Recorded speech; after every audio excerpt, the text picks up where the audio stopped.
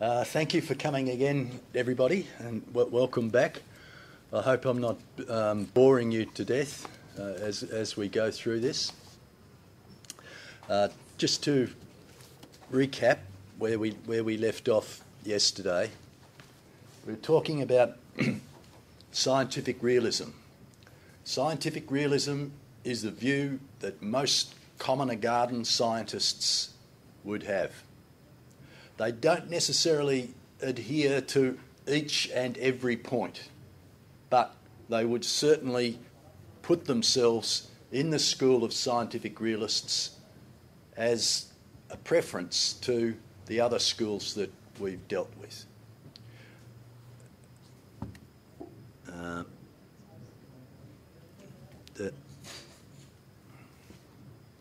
So the sorts of things that they believe in, that they adhere to, is that there is a reality out there, that botanists who are studying trees believe that there are such things as trees that exist in the world. Computer scientists who study logic circuits believe that there is such a thing as a semiconductor, that there is such a thing as silicon, that it is a reality. It's not in the mind, it's not made up, it's not imagination or dreams or anything else. It is real and it is out there. That's the first thing that they believe. The second is that this reality that exists is a lawful reality. That is, semiconductors operate on the basis of certain laws. Semiconductors have certain characteristics. They're, lawful characteristics. Semiconductors don't behave in random ways, in any old way. They behave in certain ways. Trees are lawful beings, if I could use that funny expression, lawful. There are certain laws connected with photosynthesis and so forth, osmosis and so on, which can be understood in regard to trees. That's the reality of it. This reality is singular. Semiconductors, silicon, acts as semiconductors and silicon no matter what the time and no matter what the place. A semiconductor doesn't just suddenly change its mind and start behaving in some unlawful way. If it does, that means you've got the law wrong. You don't know what the law of semiconducting is, right? So it's singular and it's lawful. The third thing is that you can know about it. You can know about trees. Botanists believe that. Zoologists believe you can know about animals. Computer scientists believe you can know about semiconductors. So, there is a reality. The reality is singular and lawful, and we can know that reality. Now, how does the botanist or the zoologist or the computer scientist or the chemist know about the reality that they're studying? Well, they're able to make these knowledge claims, these scientific knowledge claims, which are different to other kinds of knowledge claims, don't forget.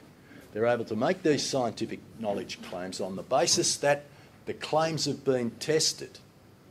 You can make a claim about a semiconductor only if you've tested that claim about the semiconductor.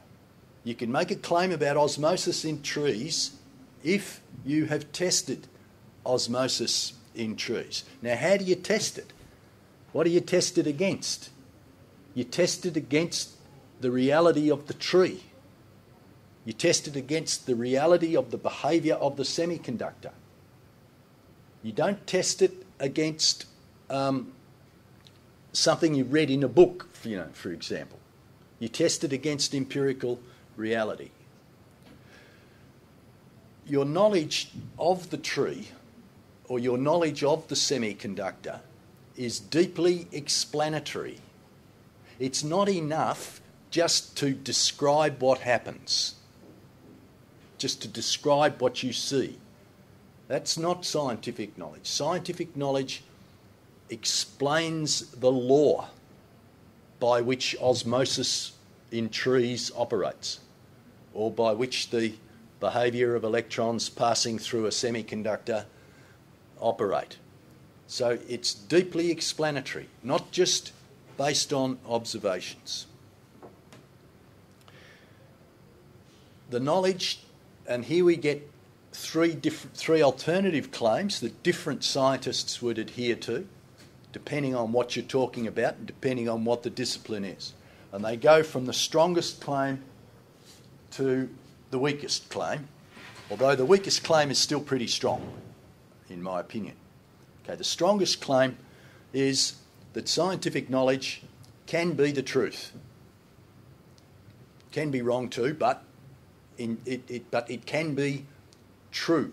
It can make truthful statements about electrons, about osmosis and about trees. That is, statements which actually refer in an isomorphic way, they map onto in a one-to-one way between the statement, whether it's a mathematical formula or whether it's a hypothesis written in English, that actually maps one-to-one in an isomorphic way onto the truth of the behaviour of the semiconductor or the tree.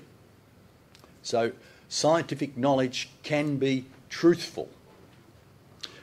Truthful claims or claims that fit, this category might be claims like the speed of light may not be exceeded.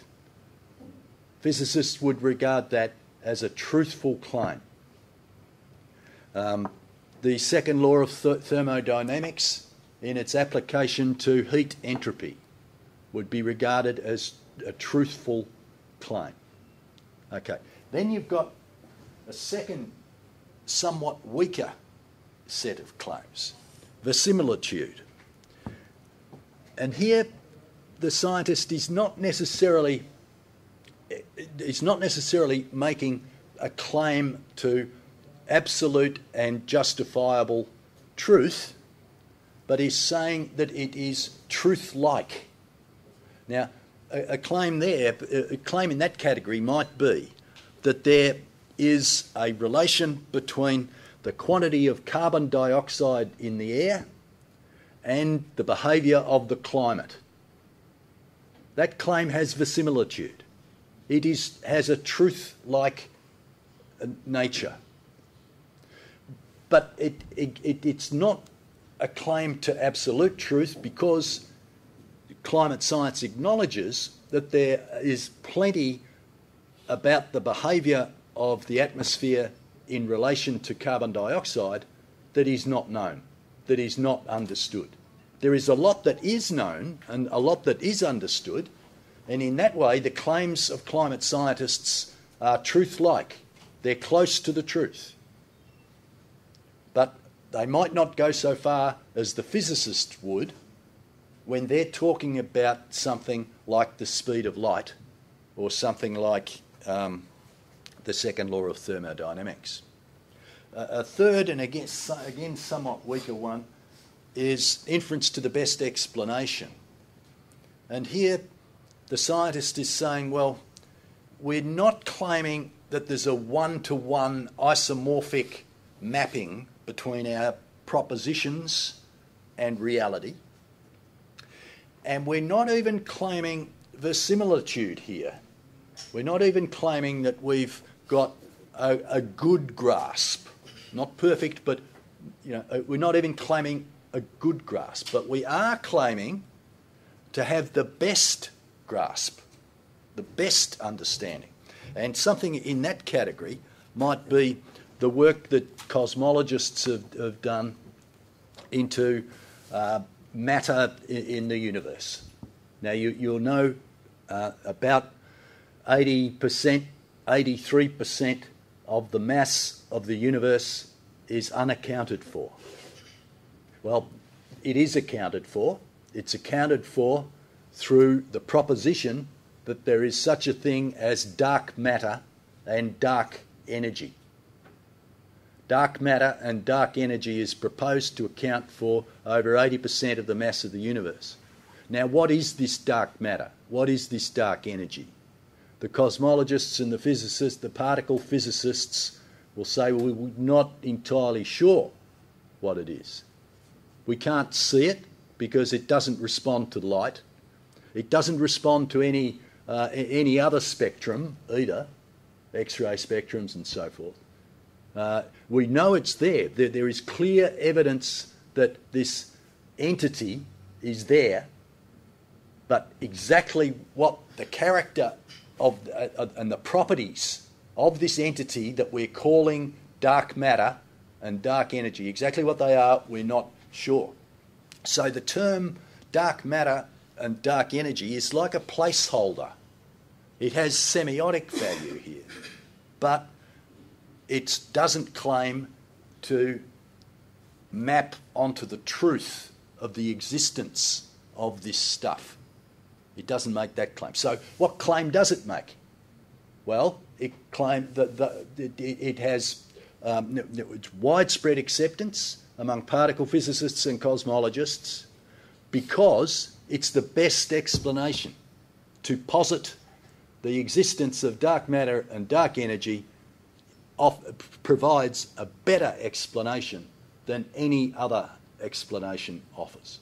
Okay, so there you get three different truth criteria, if you like, for the scientific realists. Now that summarises where we're up to, and today what we're going on to talk about is some problems with this, some problems with scientific realism, and you'll see that there are two. I'll point out to you the two most important problems that under the fact that scientific theories and propositions are underdetermined, and the second one, perhaps a more powerful one, is the historical record of scientific propositions. So those are a couple of difficulties that scientific realists have to deal with. There are also alternatives to scientific realism. Alternatives which suggest that scientific realism is not the inference to the best explanation. That the best explanation for scientific knowledge is not reality, is not the existence, is not a one-to-one isomorphic mapping of scientific propositions to reality. And a number of alternative propositions are put here, allegedly better explanations, instrumentalism, scientific paradigms, scientific ethos, and so forth. We'll go through those today. Okay. The first two, first here. The problems with the problem with scientific realism, that the claim that all scientific facts are underdetermined. Bear with me one sec.